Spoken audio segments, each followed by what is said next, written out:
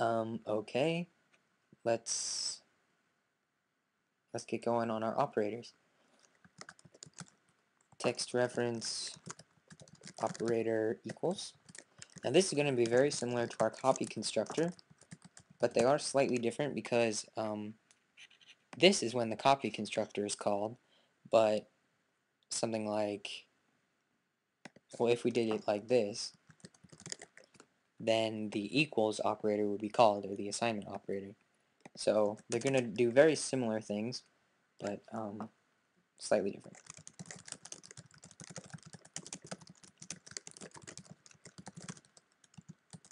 And like I was saying, this one will actually have a return value. And what that's going to be is dereference of the this pointer. Now why are we doing that? I'm doing that so that if we have text objects like let's have name equal Duncan, and then if we also have like a, b, or whatever, whatever they might be, we should be able to go a equals b equals name. So what's going to happen here is b equals name should happen, and then we're going to return b, and then a will be, so b will then be assigned to a. So by returning the dereference of the this pointer as a reference, it allows us to do this chaining of operators like that. Not necessary, but it's kind of nice to have. Okay, let's do the plus operator. Again, we're going to be using this for concatenations or appending, whatever you prefer to call it. So what we're going to do here is I'm going to make a new character pointer and call this new str. I'll set equal to the new character array of length of the current array plus let's see, let's actually do this. We'll use the strlen because well we'll just do it this way because I prefer it. Okay, like that, and then +1 because we will need the null character as well. We could also do it like length plus t.length, but then you got to remember that both of these variables have an extra for their null character, so we would end up having a -1. And if I was reading through this code, it's kind of unclear to me why we're minusing 1 just at a glance. So I prefer to do it to call them, or finding the lengths with the strlen, because that will leave out the null character in its calculation, and then we'll just add 1 for our null character that we'd like to have for the new array. So then all we have to do is let's make a return obj and have that be new str. Oh, well, before we do that, we need to str copy into new the current objects array. So that'll copy the characters from the current objects array of characters into the new array of characters. And then we want to tack onto that the characters in basically t's array. But instead of using str copy, because if we did that, it would end up erasing everything that was already in new str, we'll use str cat, which is short for str concatenate, which will just append it'll append the second argument to the first argument is what's going to happen, which is what we'd like to do. So there we go.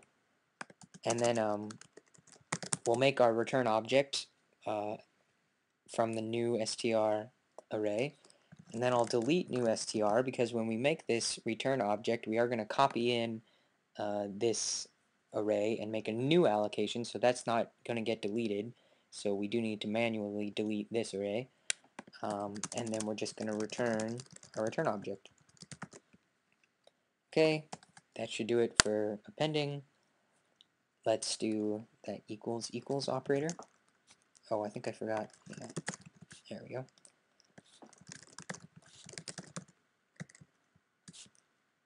Operator. There we go.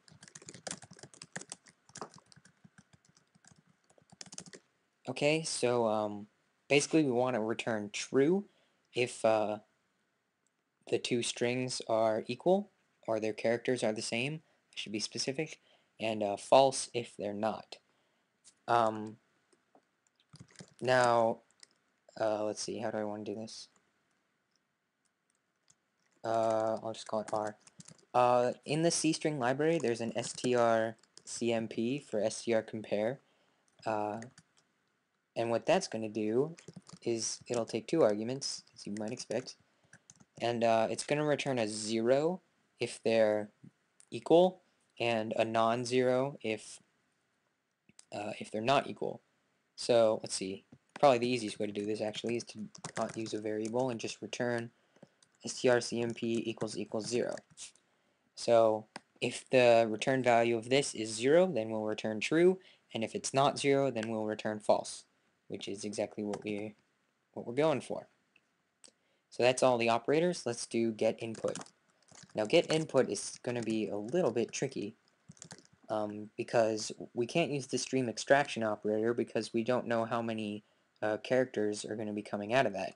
So what we have to do instead is extract one character at a time and keep kind of appending that to our array. So I'm going to make an infinite loop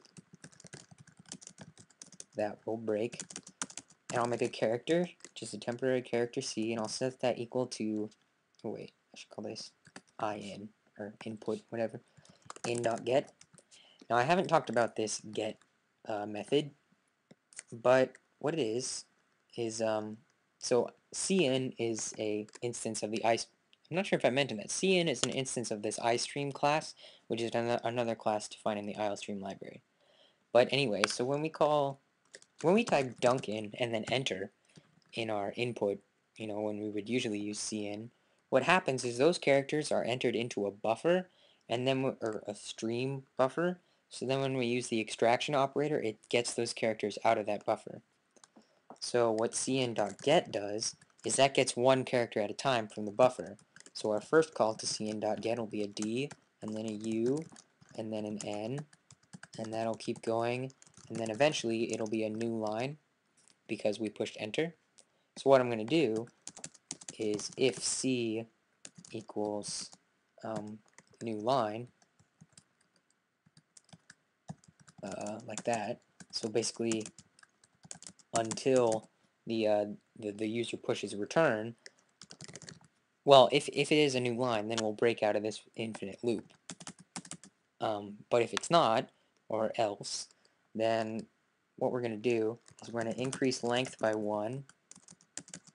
Well, actually, we do have to be a little bit tricky about this because we have to go if length equals 0, meaning we have totally default object here, then we're going to want length to be 2 because we need room for the null character. If not, then we've already made room for the null character, so we should be okay. I think. I might test that out, see if that's right. But what we have to do is make a new str. That'll be a new character array of length. I'll str copy into the new str the old str, and then I'll set the last character of str, or length minus 1, to be the null character like we did before.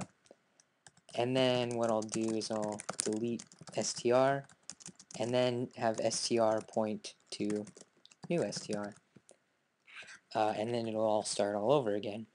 So we'll basically make a new dynamic allocation of 1 greater length for the new character, copy in the old characters. Oh, you know what? I forgot to tack on the character that we got from input. So that's how we want to be doing that.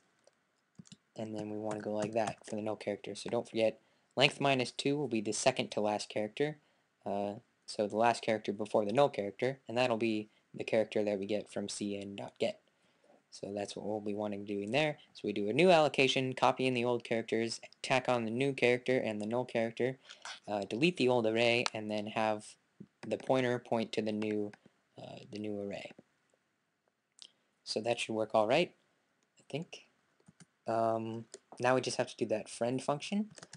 just returning an OStream reference operator, stream extraction, or stream insertion, I mean, OStream reference out, and constant text reference t. All I'm going to be doing here is outputting t.str. Okay, pretty simple, and then we'll return out. Alright, I think that should finish out our class. So now let's go into main and kind of try out our new toy here.